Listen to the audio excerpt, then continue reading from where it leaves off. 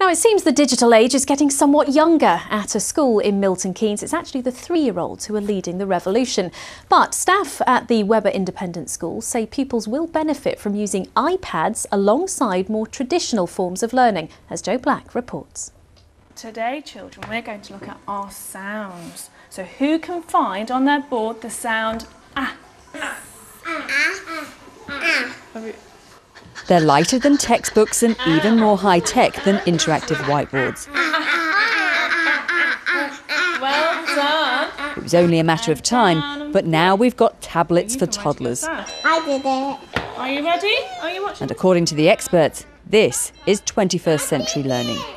We've seen that there are things that children pick up quicker, more easily, and the excitement of learning as well. I've never known a student take a maths book home and have the family fight over using the maths textbook when, if you see children with iPads, they all want to have a go. It's very engaging. It's fun, it's creative. All the children say all they're doing is playing.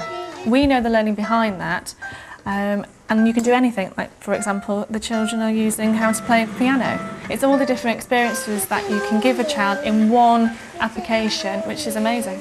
That's it, we got magic writing finger.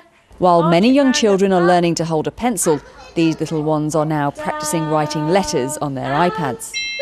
I did it already, see?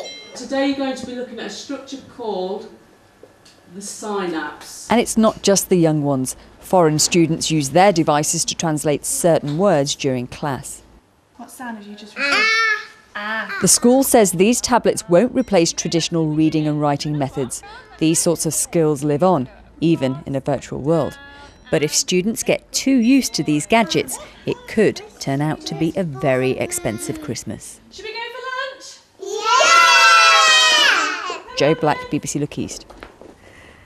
Well, still to come, we're live at